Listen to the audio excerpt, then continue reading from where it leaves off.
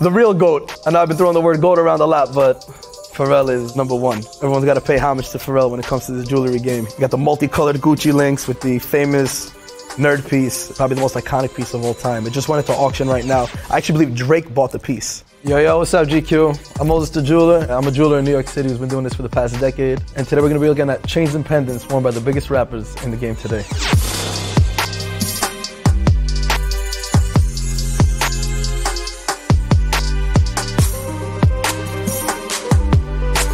What we got here is Drake wearing one of the craziest pieces I've ever seen. Will probably be in a museum one day. This piece was called, I believe, Previous Engagements. It was done by Alex Moss.